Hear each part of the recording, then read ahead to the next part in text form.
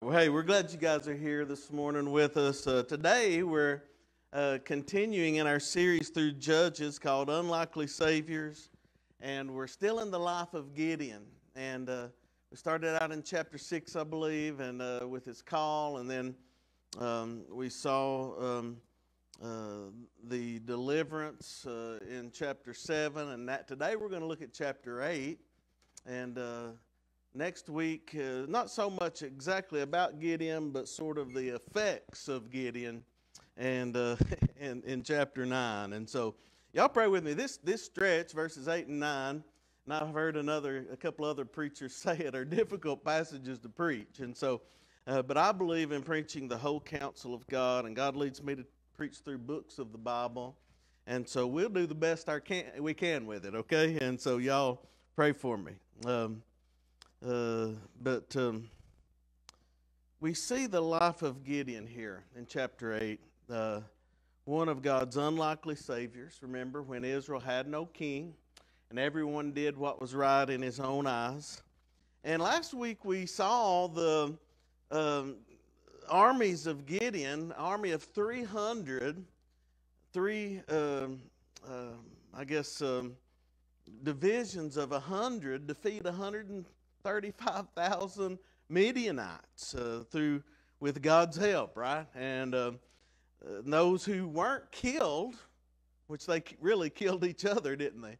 They fled. And that brings us to the message today in chapter 8. And so it's kind of a continued episode. And today's message I want to share with you, I've entitled Gideon's Dangerous, Slippery Slope. Okay, that's what it's about today.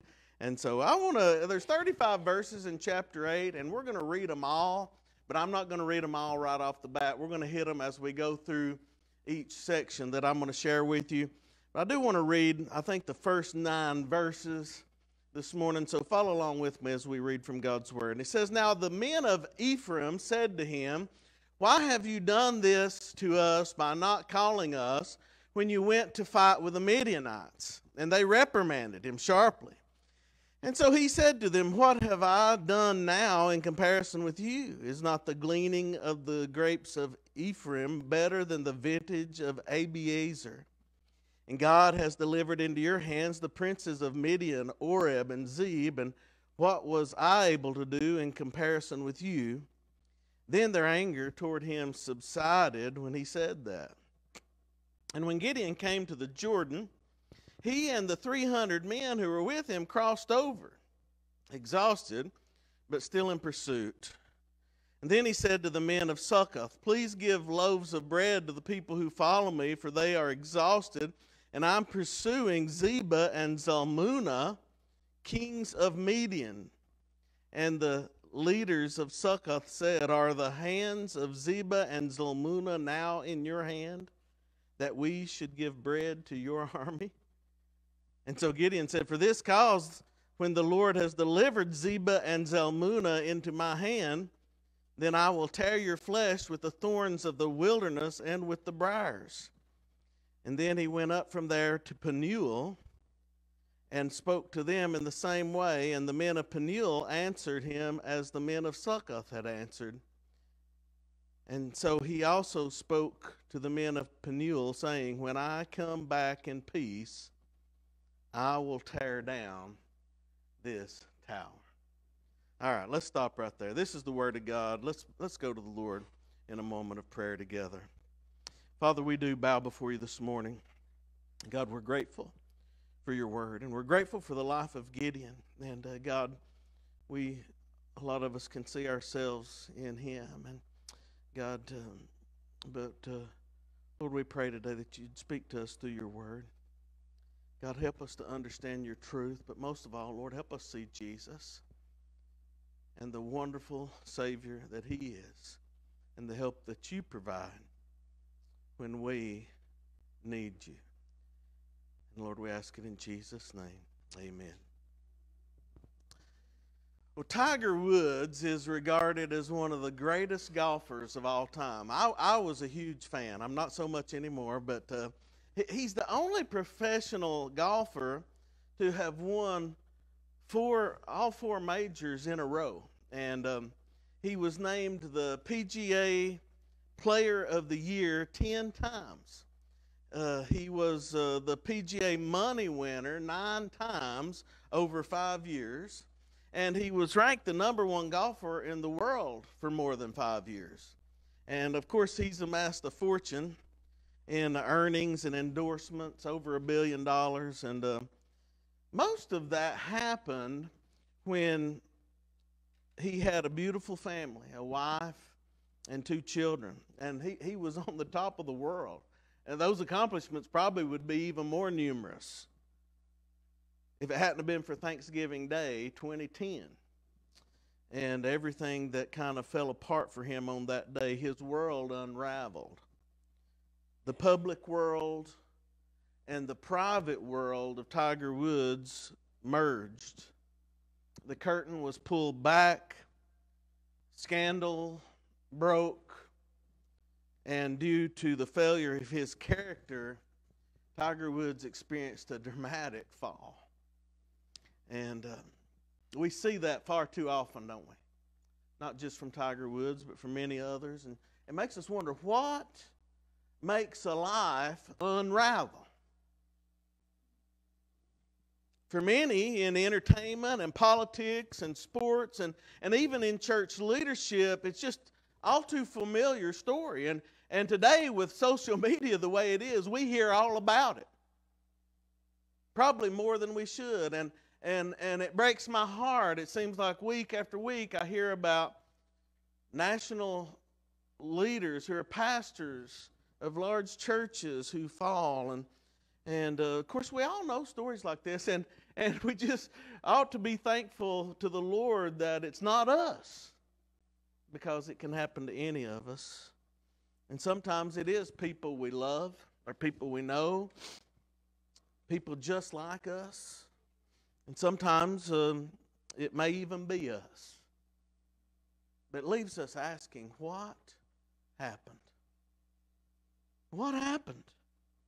What caused their life to splinter and split? What caused their life to snap? What made it unravel?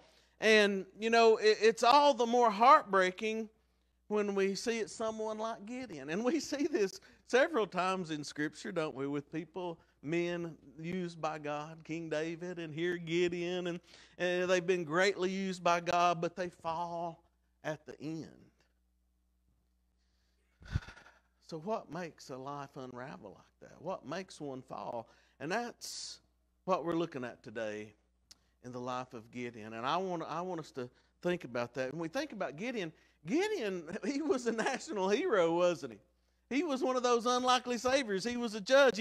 He's listed in the Great Hall of Faith in Hebrews chapter 11, verse 32, as one who had great faith.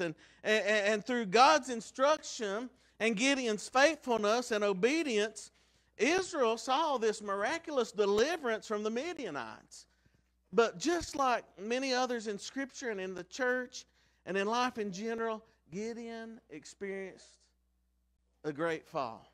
And we see that here in chapter 8. And like I said, even the effects of it even more in chapter 9. And the warning is there, isn't it? Take heed lest you fall. Take heed lest you fall. And that's what we need to do this morning. So I want to share 4 signs with you that we see in the life of Gideon. And there's probably many, many more, but I summarized them into four signs that you may be on a dangerous, slippery slope in your relationship with God. And I think we see these in the life of Gideon. And so bear with me as we share these with you, and hopefully you guys can see them in the text. But the first one I want to share with you is this. You may be on a dangerous, slippery slope if you expect special treatment from other people. You know, a lot of times, when we experience some success or we think we've made it somewhere, then we expect people to treat us differently. We expect people maybe to make exceptions for us in certain ways, or to give us gifts and things like that. And that often occurs after times of success. And what happened, we face obstacles. And here in verse 1, we see the first negative obstacle, I guess, that Gideon experienced after his success with God over the Midianites, when the loaf of bread run into the Midianites' camp, you might say. So in verse 1, we see that the men of Ephraim came to him, or he came to them. They came to him, I guess. And Ephraim is one of the tribes of Israel. It's one of the half-tribes. I believe Manasseh and Ephraim were the tribes from Joseph. And Ephraim was one of the largest, wealthiest, most powerful tribes in Israel. And their pride evidently had gotten hurt because they had found out that Gideon had went into this battle with the Midianites, and they hadn't been invited. And they were a powerful army, and so they came to Gideon, and they wanted to know why they didn't get to go to battle so they could get some credit for the victory, basically. And the problem is Gideon had followed God's instructions, hadn't he? He had done things exactly like God had told him. God had called him, and God had him slim the troops down to near nothing. And God knew how they would respond, and God had done this. Why did he tell Gideon? So that no one in Israel could claim the glory, right? And here Ephraim they're upset. You know why? Because they didn't get to claim any of the glory. So God knew what he was doing, didn't he? He knew exactly what he was doing. And so these Ephraimites, they basically reamed Gideon out for not calling on them to lead in the battle. But and Gideon, he knows how powerful they are, so he don't want to upset them. So he appeases them by acknowledging their power and talking about all that they have, and you can kind of read in their previous victories, and he didn't really seek special treatment from them, but he didn't want to engage with this huge tribe, with this powerful army with his 300. He was afraid of them, I guess. But in the next few verses, we do see how Gideon expects special treatment from the weaker folks in Israel. And so when he travels to Succoth and Penuel, and verse 4 says when he came to the Jordan, so he goes to the Jordan River, and he crosses back over east, and that's where the tribe of Gad is in Israel, and that's where the city of Succoth is found. And he's going there to feed his armies because of their recent victory over the Midianites, and they're chasing those 10,000 or so that are left, I think, or 15,000, I can't remember exactly, that are left that had fled, and they're trying to take care of them. And so he goes into Succoth, and he asks them to feed his armies. But they weren't impressed by his recent victory over the Midianites, evidently, because they basically said, hey, these two kings, Zebah and Zalmunna, are still on the loose. And we're not going to feed you because I think, these two guys had led raids in Israel, and they had experienced their wrath before. And so they wouldn't feed Gideon and his armies because I'm sure they were afraid that if these two kings found out that they had helped Gideon, then when they come back, they had treated them that much worse, right? And so that's what they were afraid of. And so then Gideon, he travels to another nearby city of Penuel. And Penuel is a city that's in the territory of the tribe of Asher of Israel. And so that's where Penuel is. And so again, he expected some special treatment from these people, and he wanted them to feed them, but they refused for exactly the same reasons. And so they were also probably afraid they'd be treated worse than at first if Gideon did not bring back these two kings. And so what happened then? You see how Gideon expected some special treatment from these two cities. Feed us. Look what we've done. We've ran off the Midianites. But they wouldn't concede. And so look what Gideon did. He threatened both of these cities who refused to help him. And he says when he comes back, he's going to tear the men of Succoth, their flesh with thorns and briars. And for the men of Penuel, he's going to tear down their tower. And we see he winds up doing more than that. So he's threatening them. But we see this, that Gideon felt privileged and he expected special treatment. And, you know, a lot of times people who've had some success, they get that way, don't they?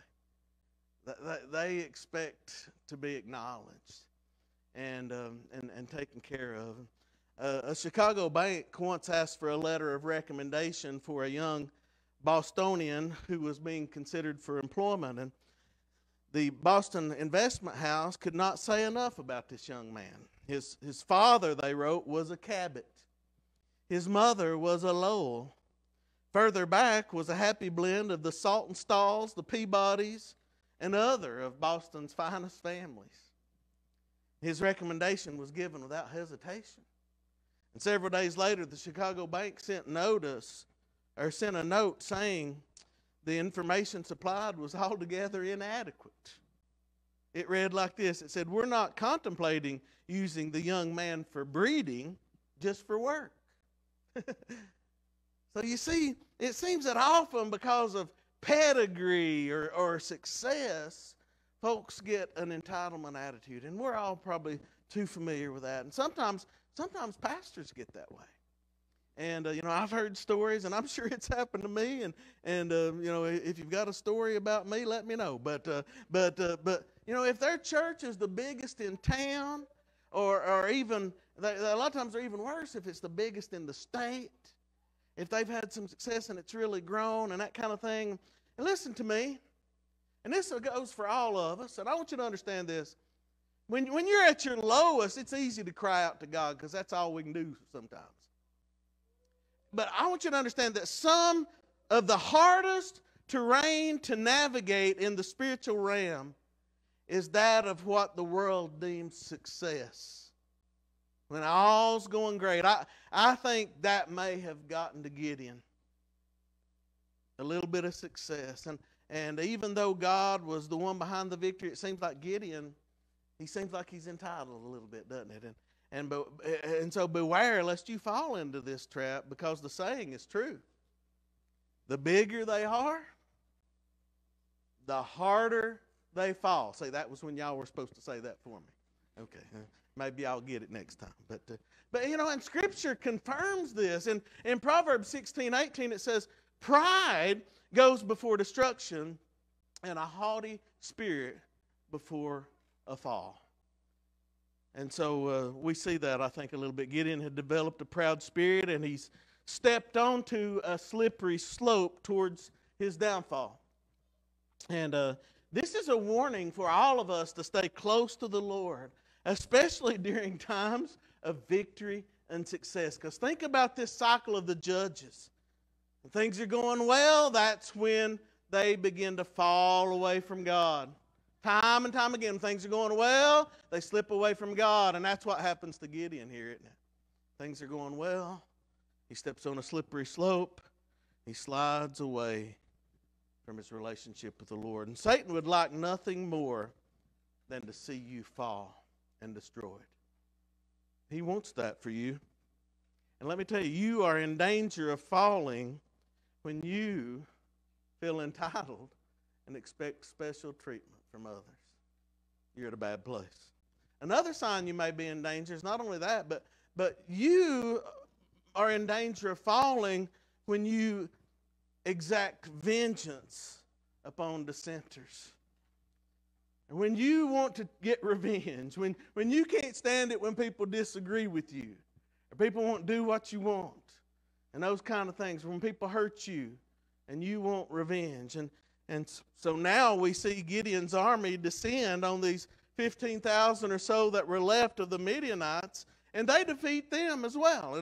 And we see in verse 10, "Now Zebah and Zalmunna were at Karkor, and their armies with them, about 15,000, all who were left of all the army of the people of the east, for 120,000 men who drew the sword had fallen." So this is the last 15,000.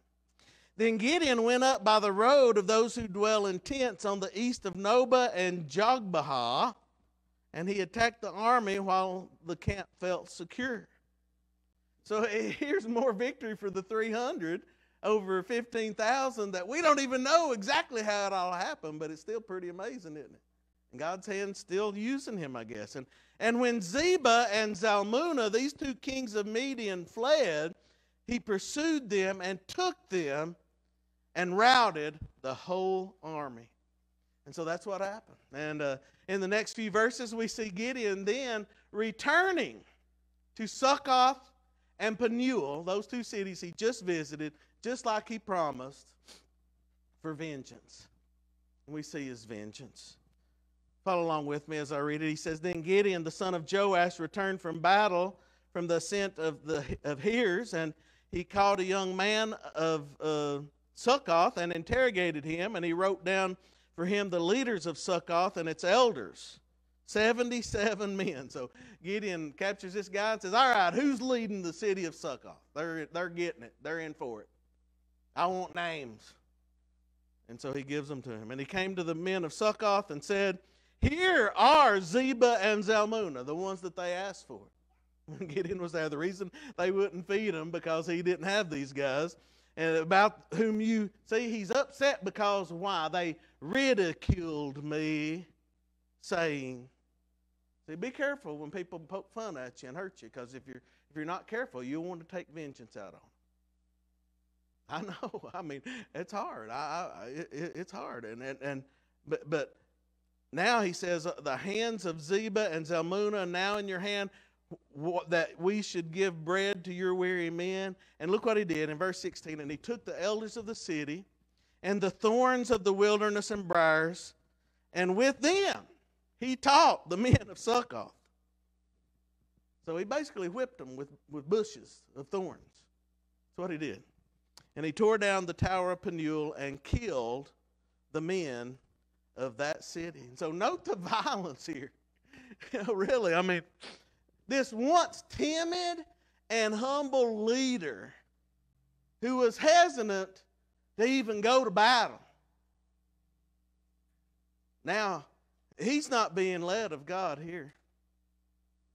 He's acting out of anger because of being rejected and poked fun at. Now, that's not a Christ-like move right there, folks. That's not. And so he returns to Succoth and he beats the elders of the city, 70-something of them, it said, with thorn bushes.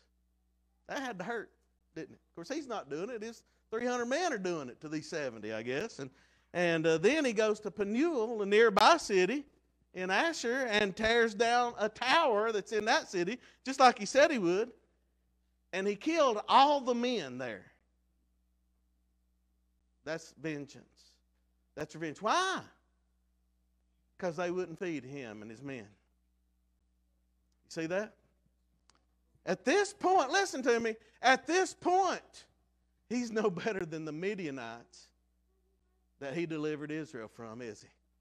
He's become like them. And so verse 18 it says, and he said to Zebah and Zalmunna, what kind of men were they whom you killed at Tabor? And so they answered, as you are, so were they. That each one resembled a son of a king. And then he said, Gideon says, they were my brothers, the sons of my mother. And as the Lord lives, if you let them live, I would not kill you. If you had let them live, I would not kill you. And he said to Jether, his firstborn, rise and kill them. But the youth would not draw his sword, for he was afraid, because he was still a youth. So he's probably a teenager, maybe 12, 13, I guess, something like that maybe. So Zebah and Zalmunna said, rise yourself and kill us, for as a man is, so is his strength. And so Gideon arose and killed Zebah and Zalmunna and took the crescent ornaments that were on their camels' necks. All right, so Gideon confronts these kings, and somehow it seems as if he knew that they had killed his brothers. Do you get that? He's chased these two guys down because he knows somehow, words got back to him, I believe, that they've killed his brothers. And that may be what this is all about. And then he tries to get his son, his youth, his oldest son, but who's still a youth, to put him to death, because to be killed by a woman or a boy was humiliating to a king or to a soldier. And so he wanted to humiliate him as much as possible. But the youth, his son, couldn't muster the courage, so Gideon executes him himself. And it almost seems like this whole episode that we're reading about here was for Gideon. The whole reason was for him to exact vengeance for his brothers. It seems like it may have been what it was all about. Did he really care anything about anything else at this point? You know, listen to me. When you are driven for revenge against those who've stood against you, you are on a dangerous, slippery slope. Anytime you garner that type of attitude toward another person, you are in danger of going down a difficult spiritual road. The Bible says vengeance belongs to the Lord. In Romans 12:19 it says, "Beloved, do not avenge yourselves, but rather give place to wrath, for it's written, vengeance is mine, I will repay, says the Lord." You see, the Lord, our God, is the only righteous judge, isn't he? We talked about that a little bit last week in our Wednesday night class. And we looked at John chapter 8, the Gospel of John. So it's strange, really, the lengths that some people will go to in order to pay somebody back for a betrayal, isn't it? Oh, man. Some people will kill themselves just so someone else suffers for hurting them before. You know, that's not Jesus, is it? But it's crazy what some people do, just to poke back or get back. I heard a story about years ago, a former Chicago Cubs outfielder named Andre Dawson. He was fined $1,000 for arguing with an umpire, Joe West, about a strike call. And so they fined him. And on the memo of his check, Dawson wrote, "Donation for the blind."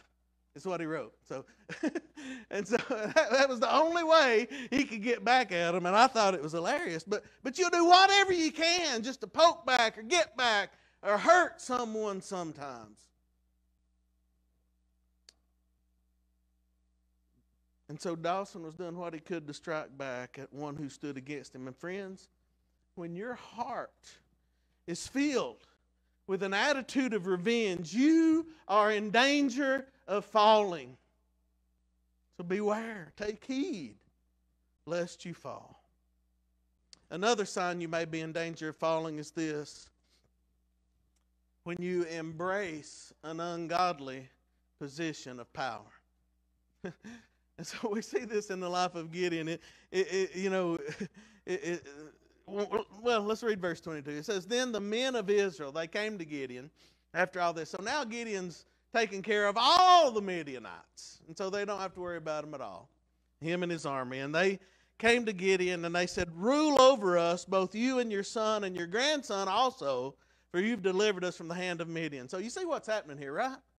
They want Gideon to be their king and his progeny to be the successors. And so they're trying to set up a monarchy here in Israel. But God's intention, as we know from the beginning, was for Israel not to be a monarchy, but to be a what? A theocracy, where God alone is king. And we see, Gideon's response is awesome. In verse 23, Gideon said, "I will not rule over you, nor will my son rule over you. The Lord," see that all caps? That's Yahweh. That's the great I am. That's the God of Abraham, Isaac, and Jacob. Let him rule over you, you see. That's an awesome response. Gideon said the right thing. But in the following verses, even though we see Gideon said the right thing, his action didn't say the right thing. And so then Gideon said to him in verse 24, he said, "I'd like to make a request of you, though. I don't want to be your king, but if each one of you would give me the earrings from his plunder," for they had gold earrings because they were Ishmaelites. And so they answered, "We will gladly give them." And they spread out a garment, and all the men threw their earrings on the garment. And now the weight of the gold of the earrings he requested was 1,700 shekels of gold. And this is besides the crescent ornaments, pendants, and the purple robes, which were on the kings of Midian. So he got more than that. And then also the chains that were around the camels' necks. Now, I don't know if they put gold chains around the camels' necks or not, but maybe they were wrappers. I don't know. But basically, Gideon taxed them like a king would. That's what he's doing. They've come back and they've killed all these Midianites. They've taken everything from these Midianites. And the weight of the earrings alone in gold, if I figured this up right, was worth about $1.7 million today. That's what Gideon got. Plus the rest of the stuff. It's a pretty good payoff. I want you to note also, I already mentioned that the camels were jewelry, and he took that, but also note the mention of the crescent ornaments and pendants. I just want to put that out. It's been mentioned more than once now, and if I found that interesting, the crescent imagery, because that's in the symbol of Islam, and most Muslims are descendants of these Arab tribes, and many and descendants of Ishmael and so on, and Esau and things like that, and research shows that crescent moon early on in the days of Abraham and following represented the worship of the moon god. And of course, people in Islam, they'll deny that, but that's the truth. But nevertheless, Gideon taxed them, and he profited from them like a king. Even if he acted like he didn't want to be king, he's behaving a lot like a king. And so look at verse 27. Then it says Gideon made it into an ephod, I guess is the best way to pronounce it. And he set it up in his city, Ophrah. And all Israel played the harlot with it there, and it became a snare to Gideon in his house. You see what's going on here? You see, this ephod he made is likely, it's a way of him setting up his own place of worship. That's what he's doing, because an ephod was the vest that God described in the law to be worn only by a high priest in the presence of God when he went in to make the sacrifices in the temple. That was for the priest. Only men from the tribe of Levi were to wear that, and only in the tabernacle, and only when they were making petitions on behalf of the people. And so Gideon says, you know what? We're not going to go to the temple. We're going to make our own place of worship, and we're going to make our own ephod. And he made his own version of that. And he might not have been trying to deny God all out, but he's put himself in the place of God and taken upon himself privileges that belong only to God, and now is directing people's attention away from the one true God and the place God has given them to worship, and to do it here in his way. And so one of the biggest problems they had was syncretism, and I think that's what's taking place here, and that's where they worship the one true God, or they try to, but they also worship all the gods of the Canaanites along with him. They just blend it all together. And look at verse 28. Then it says, thus Midian was subdued before the children of Israel, so that they lifted their heads no more, and the country was quiet for 40 years in the days of Gideon. So here we see, this is kind of the way most of the other stories of the judges have ended, that there was a time of peace, and then the cycle began. But now here, we don't see the inclusion of the word peace. It just says it was quiet. So I think that's probably intentional. I guess there were no invasions by foreigners, but the spiritual fall that usually took place after these judges had died had already begun in the life of Gideon. While Gideon's still living, they're starting to fall away. They're sliding down this slippery slope away from God. And Gideon was a powerful influence over the people of Israel, and that's part of the reason why. And then in verse 29 it says, then Jerubbaal, the son of Joash, that's Gideon. Remember, that's Gideon. Jerubbaal, that's Gideon. That's the nickname they gave to him. It says, let Baal contend for himself. He went down and he dwelled in his own house. And in verse 30 it says, Gideon had 70 sons who were his own offspring, for he had many wives, and he had a concubine in Shechem who also bore him a son, whose name he called Abimelech. So Gideon had a harem, didn't he? A bunch of wives. That's what kings did, wasn't it? That's how kings lived. And so, although Gideon says he didn't want to be a king, he's acting like a king, isn't he?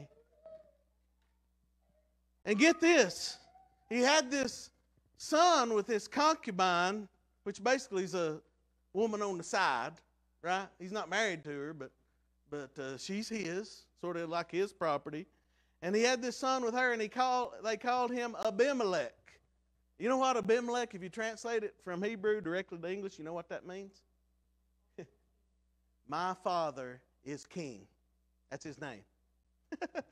So don't tell me Gideon not acting like a king. He named his boy, my daddy's king. So he's trying to get a point across here, I guess. And so even though he wasn't technically king, he lived like a king, and he used this ungodly position of power that God had not reserved for him. And after tearing down the altars of Baal, you know what Gideon means? If you translate Gideon, Gideon means hacker. And not like a computer hacker, more like a wood chopper. You know what I'm saying? That's what Gideon means. And when you read about him tearing down the altars of Baal, that's what it says, is he hacked it down. He hacked it down. And he went from hacking down the altars of Baal on his father's property to raising up a place of worship at his place for people basically to do exactly the same thing. He sets up his own place of worship, and it's a slippery slope away from a right relationship with God. That's where Gideon is. That's what's happened. Proverbs 10:29 says, the way of the Lord is strength for the upright, but the destruction will come to workers of iniquity. And that's where Gideon's found himself, a worker of iniquity. He's on a downward trend. And he's taking everybody else with him. And that's what we'll talk about here in a second. You listen, embracing a position for money or power or prestige is a dangerous way to put yourself on a slippery slope.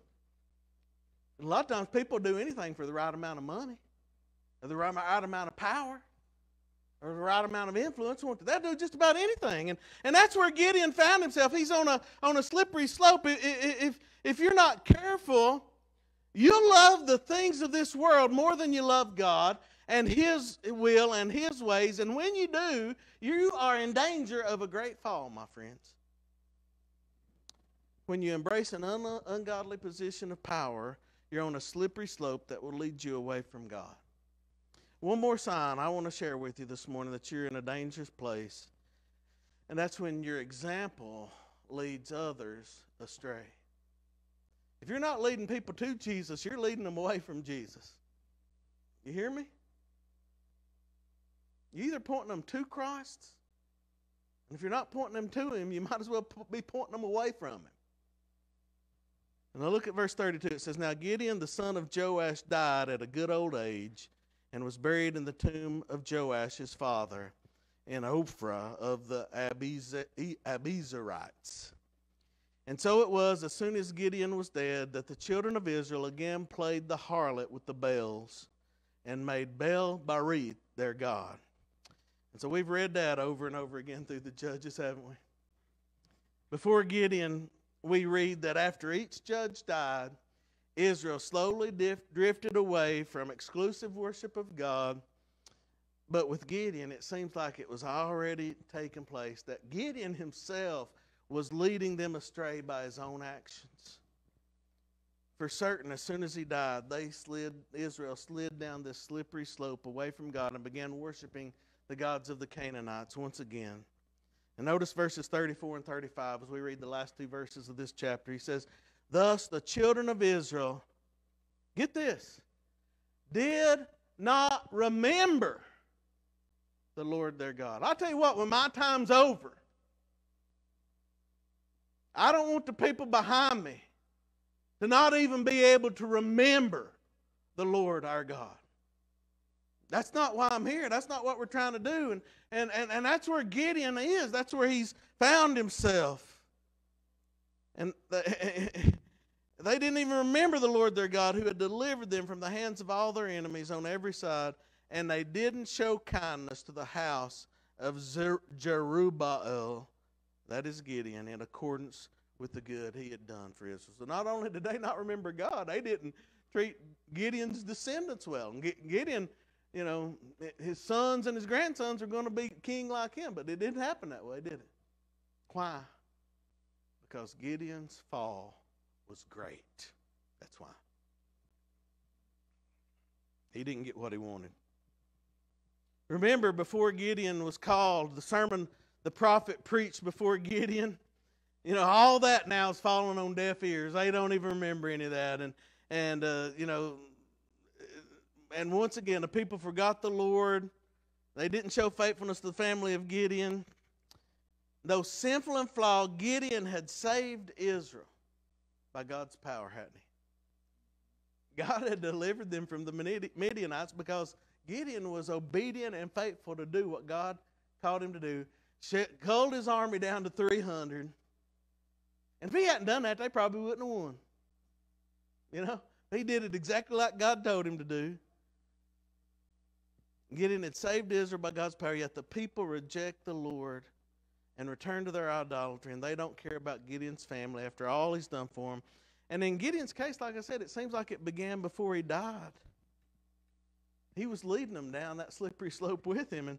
But once you're on a slippery slope, the destruction's inevitable. Gideon fell, and the nation he had once delivered under God's power fell with him. And that's what happens a lot of times when you fall. You grab hold of everybody that's around you, and they go with you. And that's what happened with Gideon. As soon as we forget all the Lord has done for us, we quickly move back into our sinful ways, back into our idolatrous habits, and our fall is great. During 1978, during a fireman strike in England, the British Army took over emergency firefighting. And they were called out by an elderly lady in South London to help retrieve her cat. Of course, they got there with impressive haste. They very cleverly and carefully rescued the cat. And they started to drive away, but the lady was so grateful, she invited all these heroes in for a cup of tea. You know, like they do in London. But later, after their cup of tea, as they drove off and they shouted their farewells and waving their arms, they ran over the cat. Sorry about that one. I told you it was PG-13. Even the illustrations, I guess. You see, they thought everything was well. They'd done their duty. All was going well. But the very one they came to save wound up destroyed. That's what happened with Gideon. He came to save the nation of Israel. He saved them from the Midianites, but because of his fall, he led them away from God. That's what happened. He destroyed them. Gideon thought he was okay. He decided to abandon God and do things his way at some point. And this is not only, it didn't only lead to his downfall, but it led to the downfall of the entire nation of Israel. And so when you are straying away from the Lord, one way you can tell that you are on a downward spiral away from the Lord is that you're determined to bring people with you. It happens. Be careful, my friends. 1 Corinthians 10:12 says, therefore let him who thinks he stands take heed, lest he fall. Folks, Gideon, he was an unlikely Savior. He was a humble, timid man who was hesitant to step into the role of Savior and deliverer of Israel when God had called him to. But when he did, God gave him victory in an unusual and powerful way that showed God's power was at work in his life. Yet eventually Gideon seemed to want all the credit and all the rewards for the win, but the glory belongs to God. We saw that last week. And in much the same way, the Lord Jesus Christ is our Savior. And he's loved you, and he's delivered you from sin and death and the grave, and his Spirit indwells you and empowers you, if you're one of his, for service. But yet, you and I, we still exist in this sin-cursed fleshly body that tempts us at every angle, every opportunity. And if you give in to its desires, it will lead you down a slippery slope away from God. Take heed, lest you fall. The good news is this: no matter how quickly you may be falling, no matter how hard you may feel like you're going to hit, the Lord Jesus is able and ready to rescue you and set you on solid ground and give you hope, give you a future, and restore you. And so that's what you need to do today. Maybe there's some folks here today that you're falling, you're slipping away, and you know in your heart that you're drifting away from God. And it's showing up, and just like with Gideon, he stopped seeking the Lord for direction. He just started doing things his own way. If that describes your life, you're stepping onto a slippery slope, my friend. You better spend time in the Word and in prayer and seek God's will for your life and seek His direction. You know, if you feel like the world owes you something, if you're always seeking to get revenge for people that hurt you or said something about you, all those things are signs, folks. Take heed. Call out to Jesus.